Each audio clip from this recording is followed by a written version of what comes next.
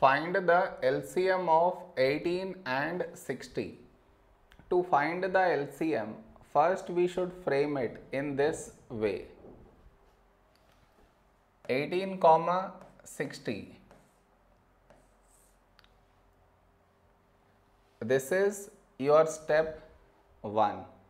Now you should focus on to the first number, which is 18 here. In this number, last digit 8 even, so take 2. When do we get 18 in 2 table? 2 9s 18.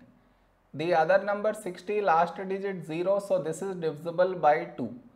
First number 6, when do we get 6 in 2 table? 2 3 6. This 0 as it is down. Now here we have 9, 9 is 3 3s 9.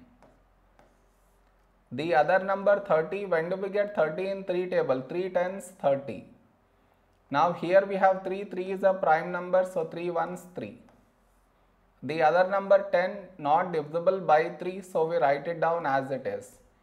We got 1 here, so focus on to the other number 10. 10 is 2 5s 10. Now we have 5, 5 is a prime number, so 5 1s 5. So we got 1 in both the places. So our LCM is the product of these numbers, that is 2 into 3 into 3 into 2 into 5.